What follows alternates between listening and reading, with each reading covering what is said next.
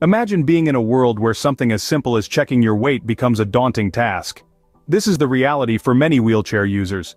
Traditional scales demand balance and stability, a challenge for those in wheelchairs. The alternatives? Expensive and scarce options such as chair scales and bed scales. This lack of access to scales isn't just an inconvenience, it's a healthcare concern. Weight management is vital, especially for wheelchair users who might have limited exercise options. Yet, there's little information or guidance for these individuals and their medical teams. The National Institute for Health and Care Excellence has called for more research, but progress is slow. Some suggest pooling resources to purchase accessible scales, a simple solution to a complex problem. But until then, many individuals are left without a benchmark that others take for granted.